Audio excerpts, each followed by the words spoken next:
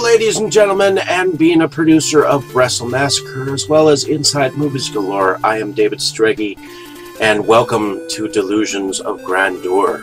Enjoy the reviews. I certainly did.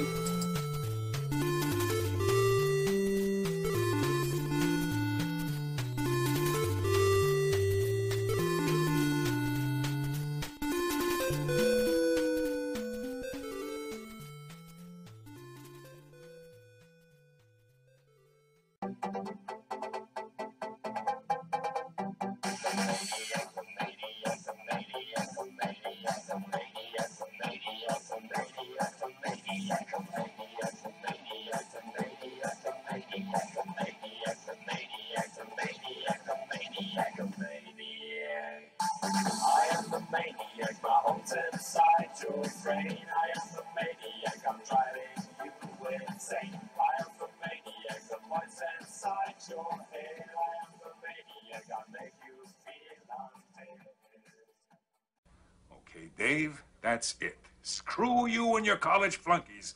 I've had enough of this from you and from everyone else. I know what you guys are trying to do. Break me down, drive me out of the force. Well, it's going to take a hell of a lot more than a lame prank like this to get Curtis Mooney to throw in his badge, so fuck you. Over. Hello, ladies and gentlemen, and welcome back to Delusions of Grandeur, and I have some more exciting videos to show you. I had out on lend to a friend of mine a couple of things, and I had some boxes show up. So let me get started here. So I ended up picking up Leprechaun Returns, and I did watch this.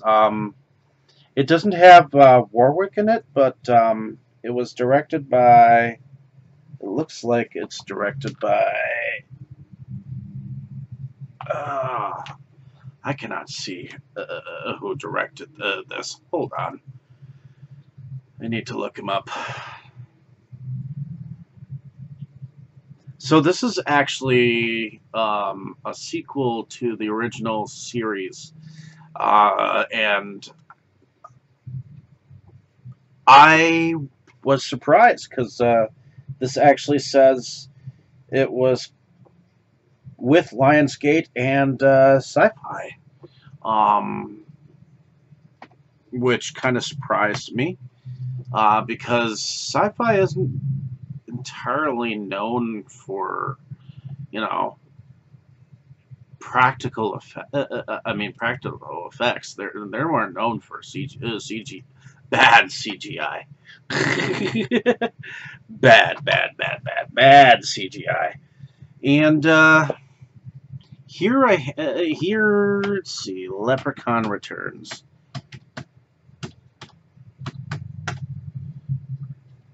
It's a 2018 film, and it's directed by Stephen Kostansky.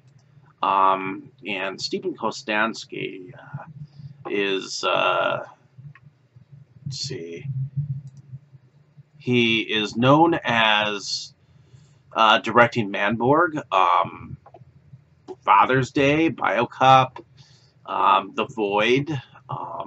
So this is a unique film, I think, and I actually like some of the kills in here. So, evidently, some girl ends up being like the descendant of someone who had actually put this particular leprechaun character into whatever form that he came from. And I like that the fact that he is back to doing those rhymes and I think it feel like this is at least a little darker in feel. So yeah, I'm glad I picked this up. Once again, it's called Leprechaun Returns. So there we go. So I ended up picking up a kind of an independent feature, and it was with Factory and Skylar Pictures. It is a female superhero film about a vigilante superhero who kind of ends up being. I wouldn't mind checking out if this actually came out with a sequel. And here we go. It is directed by Alia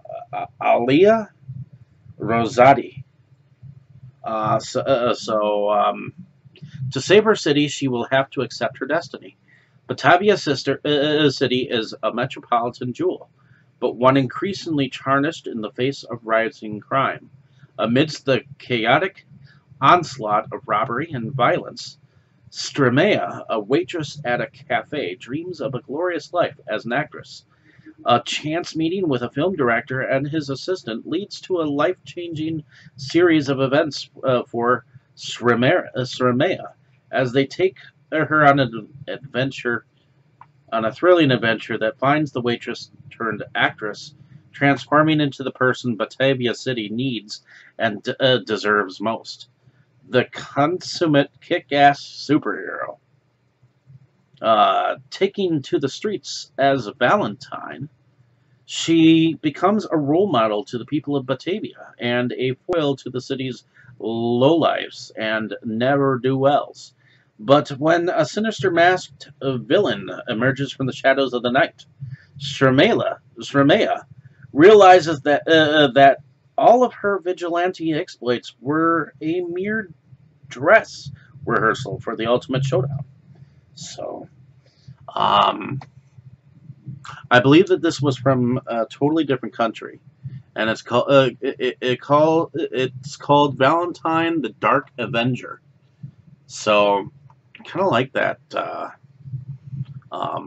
slipcover. It's kind of cool. I heard about it, and I wanted to pick it up, and I did. The next thing I did was this. I had picked this up at Half Price Books during one of their sales, and it ended up being, I think, more like $14 because of the thing that was going on. And what Netflix has come out with a series called Stranger Things. And Stranger Things season 1 and 2 have come out in these like very cool VHS looking Blu-ray DVD combo packs. And what happens is it looks like a VHS rental from Hawkins Video, and you have the inside of this, definitely. So, and in the insert here, you have, let's see, what does this, okay, so these are some photos from the series.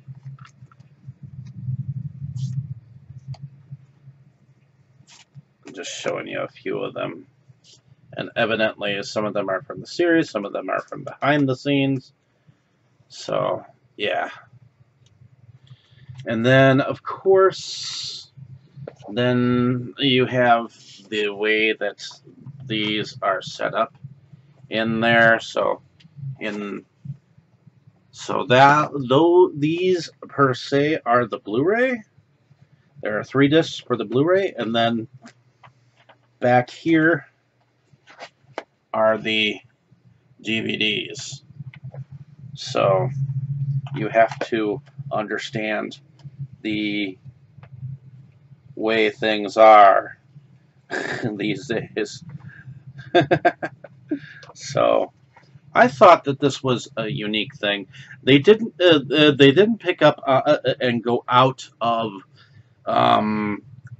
print right away like they thought they were, but they are actually really nice. The only thing is that they are very bare bones. Netflix doesn't seem to realize the the value in putting extras on their shit.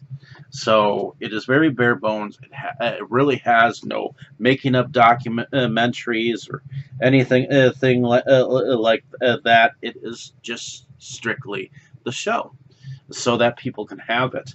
So there I have it, Stranger Things season 2, and I did mouth through it, and I did like it. I mean, I did like the second season. I wouldn't mind checking out the third season, but I love to have the physical releases or whatnot. Okay, so before I get into the box, the first box, which I had actually bought from Brad Twigg, I wanted to talk about a collection here that I have, and it's one of the first collections that I got of Jackie Chan, some of his earlier stuff.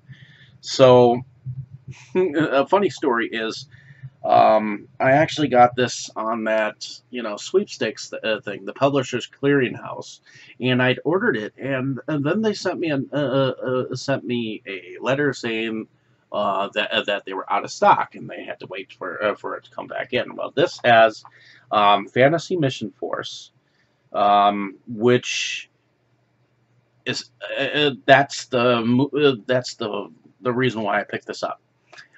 Fantasy Mission Force is like a phenomenal, to me it is a phenomenal drive-in classic, and the reason why is because even though it's got really bad acting, it's got a little bit of everything. It's got Amazon women. It's got martial arts. It's kind of set up like the Dirty Dozen. And on the VHS version that I had, one of the people that had been kidnapped was, I believe, Abraham Lincoln, which we know to be dead.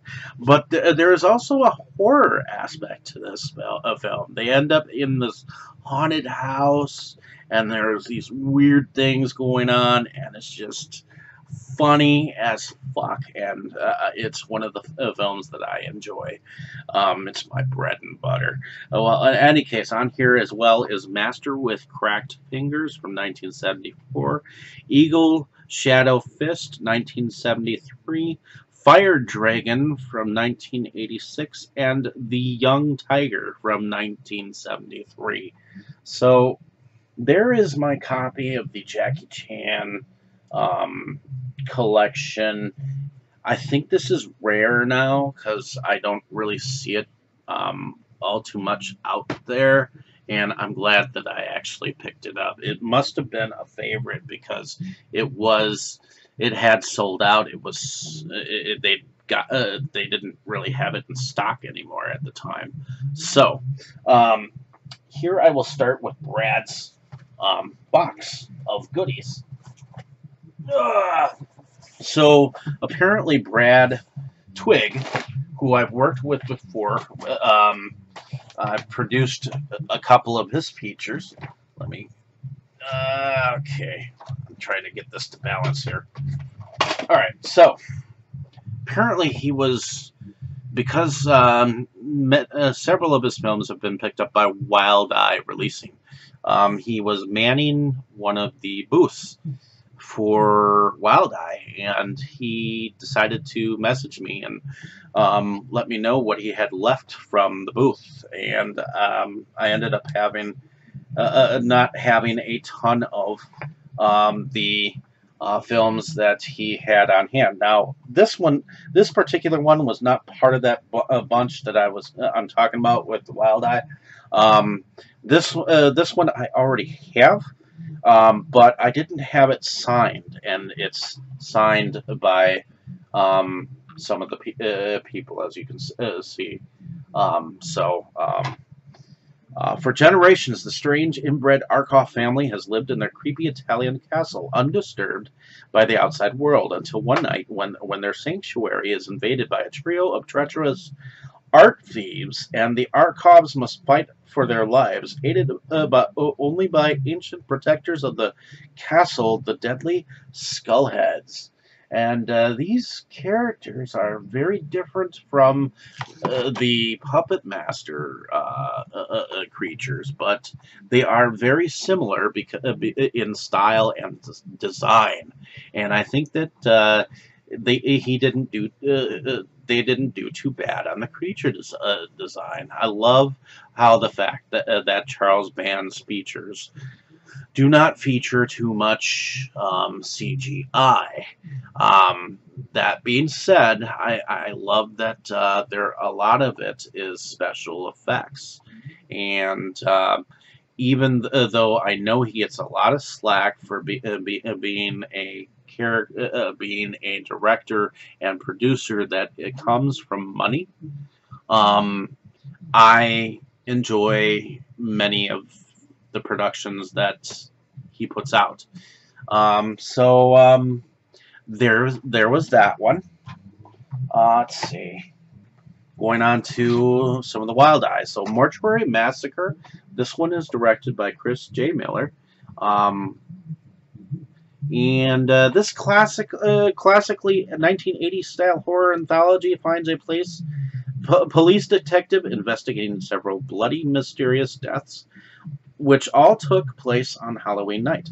His search leads him to the local mortician, who then tells him the bizarre backstories of three of the victims, with each tale more gruesome and insane than the next, until the lines between reality and fiction begin to blur in a haze of splatter, violence, and sex. And apparently, there are some short films on here as well. So yeah, Mortuary Massacre. Kind of like the cover of this. Uh, Moving on to now, I actually have this already in a triple pack, but I wanted it alone for the sake of having it alone. And it is a Donald Farmer film. Um, it's called Shark Exorcist. Satan Has Jaws. You're gonna need a bigger cross. A demonic nun summons Satan to a small fishing village where he takes over the bodies of a great white shark and also a young woman. A chain reaction of evil grips the tiny community as the shredded bodies wash up with the possessed woman stalks the local populace. A Catholic priest arrives in search of his missing brother, and he must fight both teeth and temptation on land and sea in order to send both of these man-killers back to hell before the devil's tide washes ashore for good. The film stars Angela Carrotts, Bobby Carrotts, Alain Huntington, Ron Jonah, and Christy Moritz. So there we go. Shark Exorcist. And it definitely sounded like it was a crazy film. Now, this film actually has my name in it, but it was originally called The Stirring. Of course, they fucked up with the title and called it now Mrs. Claus. Now, I do like the cover of this, so don't get me wrong. It stars Rick Stevens, Helen Udy, and Kaylee Williams. And here we go. Naughty or nice does not matter. You're dead. A group of college students attending a Christmas party at a sorority house that has a sinister past. Years earlier, a pledge committed suicide after a brutal hazing. The current students are stalked and murdered by a bloodthirsty killer who appears to be the beloved wife of Santa Claus. A 1980s styled holiday slasher in the tradition of Black Christmas and Silent Night, Deadly Night, and starring legendary scream queen Helen Udy from My Bloody Valentine and The Dead Zone, and Briggs Stevens from The Slumber Party and Nightmare Sisters. And this is written and directed by Troy Escamilla. So there we go. Mrs. Claus. Otherwise known as The Stirring. So here we have a movie called The Snarling. Don't Cry Wolf. And evidently this is a werewolf film. A New Moon Has Risen. And it's directed by Pablo Raybold.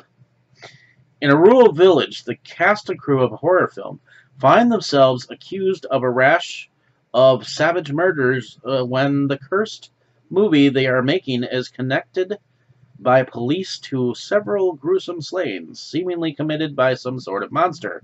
While the locals interfere in the productions for their own gain, and detectives try to pin the deaths on the filmmakers, the body count grows as the unstoppable beast remains on the loose.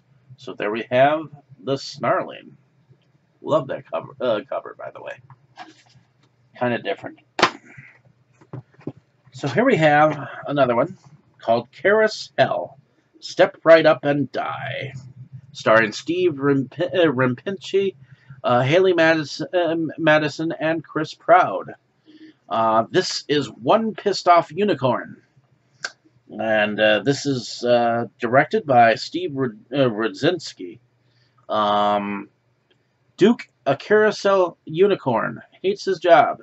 He has to let kids climb on his back and ride him for hours every day. But one kid has finally pushed him too far. Duke breaks free of his eternal carnival hell and embarks on a sadistic, bloody rampage of revenge on humanity, starring with a house party full of soon-to-be victims. So, there we go. Carousel. Kind of a wicked cover there, eh? So here I have Wild Eye's Raw and Extreme collection. This one has the Goreface Killer, Eat My Violence. And it's unrated. This is directed by Jason Mathern. And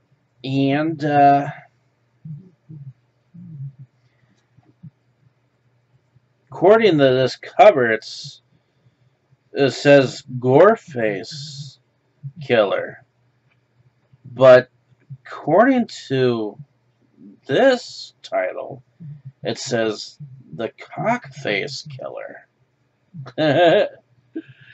So, according to Worldwide Celluloid Massacre, non-stop, over-the-top sleaze and trash featuring splattered killings, trash talk, various severed body parts, carving new orifices into victims, and taking a dump in a kitty litter box. In the deep south of Louisiana, there exists a world of never-ending sex, drugs, and violence. But the darkness of these swamps is only equaled by the darkness of a killer's mind. Into this world of perpetual intoxication comes a gut-knotting, bloody climax with the Goreface Killer surfaces. When the Goreface Killer surfaces from his slumber to begin his reign of gorging, throbbing terror. This is the first film in the infamous Cockface Killer trilogy, followed by Gorgasm in 2007 and Grimwave 2013. This film was originally titled Attack of the Cockface Killer, but we had to change the name because we were warned no stories or websites would carry the film with that title. Cowards. So, yep. So the Goreface Killer on the Raw and Extreme collection of Wild Eye. Another one from Wild Eye is called Silk Stream. One size kills all. The ink and the blood will flow. So this one is directed by Jason Mathern again. A mysterious glove killer is targeting the owners of various t-shirt shops in New Orleans. Two print shop employees attempt to solve the murders while eluding a hell-bent detective, lustful distractions, and near-death situations brought upon by their sadistic bosses. Notes left at each crime scene, inked in the previous victim's blood, all point to someone within the community who's trying to cut the competition to pieces. in association with Terror Optics, it presents Silkscream, starring Hunter McGregor, Lauren Alexandra, Stephen Waltz, Lisa Mackle-Smith, and Ari Lehman, which we all know who he is, right? He played young Jason.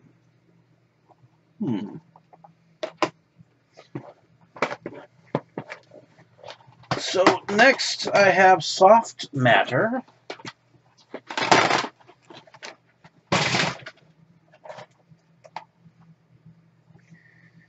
And Sheborg. So Soft Matter says everyone is a science project, and this one is directed by Jim Hickcox. It says bust in, bug out, and buzz off. Two graffiti artists break into an abandoned, reportedly haunted research facility in hopes of creating a ghost-themed art installation, but stumble upon a secret team of demented researchers who are in the process of resurrecting an ancient sea creature, who they now must fight in order to escape alive and not become their latest experiment. And this also has a short film called Slow Creep on it. So, cover looks kind of cool. It's called Soft Matter. Stars Ruby Lee Dove, the second, Hal Schneider, Mary Anna Zalone, Devin Placid, Mark Bloomberg, Catherine Grady, David Dillard, Sam Stinson, and Mikhail Monroe. So there we have it, Soft Matter. Sheborg says, part woman, part machine, total destruction. Chaos will provide.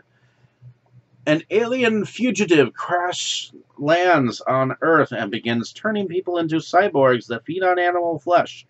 Dylan and her best friend Eddie have a team up to stop the Sheborg before the whole town is assimilated into monstrous machines of destruction. So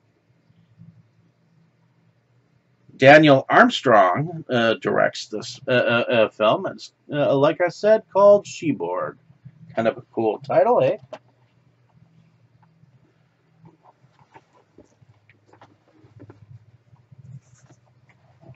So, next I have two 4-film collections. I'm just trying to bring them out here.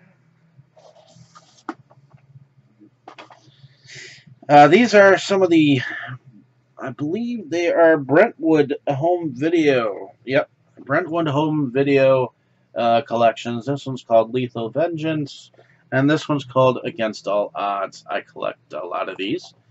And Lethal Vengeance has Exiled, College High Boxers, Lethal Justice, and Scent of Vengeance. Now, Exiled says Philippe Soto, played by Edward Elbert, a charismatic freedom fighter from Central America, flees to the United States with his young wife and baby, only to be hunted down by a death squad of counter-revolutionaries. Recovering from future and torture and brutal castration, Philippe is taken into custody while his wife Maria takes upon a new identity, that of Amy Sutton. She begins a new life and meets Joe, Maxwell Caulfield, with whom she desperately attempts to rescue her estranged husband before it's too late. College Kickboxers. There we go. That's the name of it. College freshman who trains in martial arts is beaten up at work by a racist gang. His co-worker, a Chinese cook, beats the gang up and trains the young man in kung fu. When a tournament is to be held, the teacher tells the student that he will not teach him for money. However, when the gang beats up the student's best friend, the student now must make the choice of entering the tournament or keeping the promise to his teacher. Kind of sounds like a Karate Kid, like, spin-off or something like that, you know? Lethal justice. The local cops in the city of Edmond have their own method of dealing with criminals. They make sure that justice is served at the scene of the crime. When a gang of brutal murderers invades this virtually crimeless city, police officers Matlock and Evans take matters into their own hands. A beautiful rookie reporter discovers that the cops' brutal policies must be the reason Edmond has a low crime rate, yet never convicts a criminal. And scent of vengeance, a young, dynamic petroleum engineer from Texas travels to an oil operation in Central America where he clashes with his boss, romances two women, and finds himself caught in a shooting war between a government army protecting the oil company and the rebel bank bent on seizing the lucrative oil fields. So, interesting. Should be interesting. So, in Against All Odds, we have Kill Cruise, Murder in the Orient, Zigzag, and Massacre. So, a guilt-ridden alcoholic German soldier agrees to take two British women, Elizabeth Hurley and Patsy Kensit, from Gibraltar to the West Indies in his boat. Early into the voyage, both passengers realize this is no love boat, but a blood vessel. That's Kill Cruise. Murder in the Orient, in the tradition of Bruce Lee and Chuck Norris. Ron Mancini delivers a powerful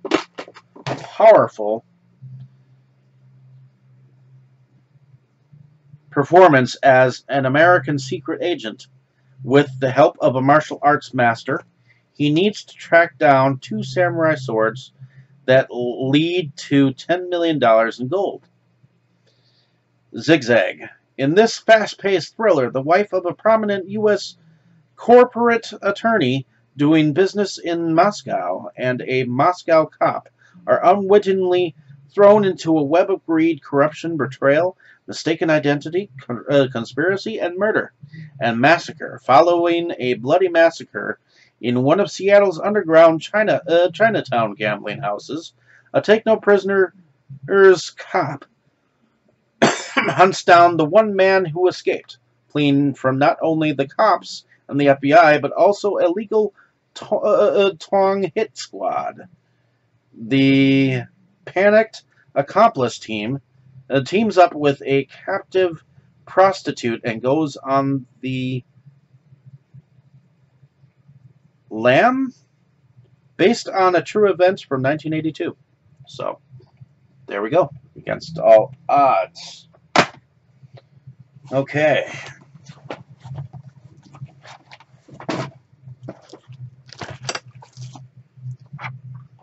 So, I just want to show you this.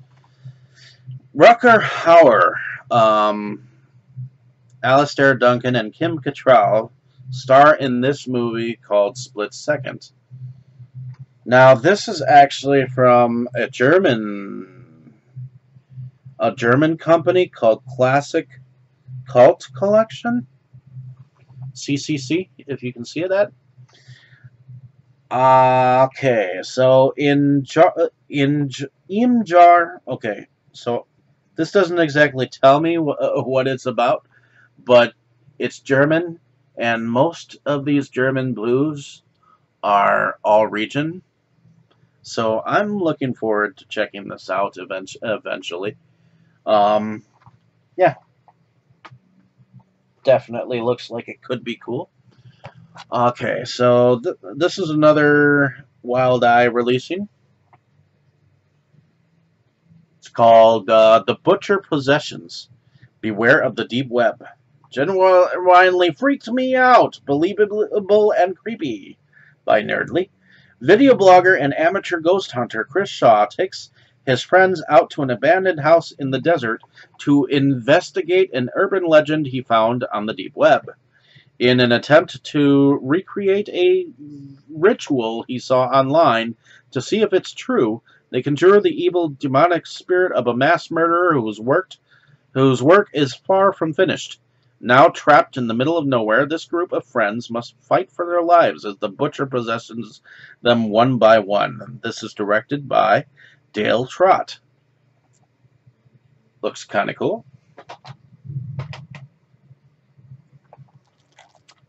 Alright, next one is called The Punished. This looks like it's in the vein of The Punisher. Prepare for War. This is directed by Rene Perez. And a professional mercenary for hire becomes torn between his loyalty to money and the innocent citizens of a small town when he finds himself employed by a powerful businesswoman looking to fight injustice. If you've got the money, he has the bullets. And it looks like he's got a cool mask on. So, yeah. Next, I have All Hell Breaks Loose. Now, I actually have another copy of this somewhere, and it's actually the copy before it actually became this copy. It's directed by Jeremy Garner. It says, Live to die, die to live. A story of love, leather, and brutal violence. When the Satan Sinners, a vicious biker game, literally spawned from hell, attack a bride and groom on their wedding day, they get a fight they never imagined. Now armed with some divine intervention and firepower, the murdered groom is out to save his wife any way he can before she is sacrificed to Satan. Even if it means dying over and over again until the job is done, with the help of a local sheriff, a priest, and a cowboy who just might be God. All hell breaks loose in the insane, bloody homage to vintage 70s and 80s action and horror featuring Danger, Aaron from Jackass. So, there we have it. All hell breaks loose.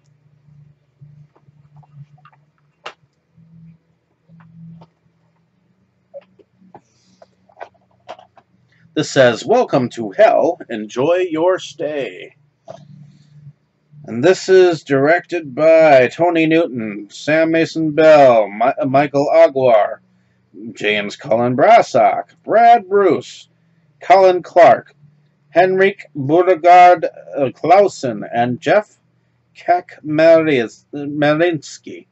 You don't have to die to get there. You're already here. A terrifying coven of tales designed to take viewers into the nether reaches of insanity, shock, and horror from the twisted minds of producer Tony Newton. Grindsploitation, Virus of the Dead, Dark Tales, VHS Lives, and featuring the dark dreams of director James Cullen Brassock, Brad Bruce, Colin Clark, Michael Aguiar, and more. Also featuring a cast including genre icons Felissa Rose, Bill Orbisette Jr., Calico Cooper, and Tiffany Fest. So, that actually looks like it might actually be good.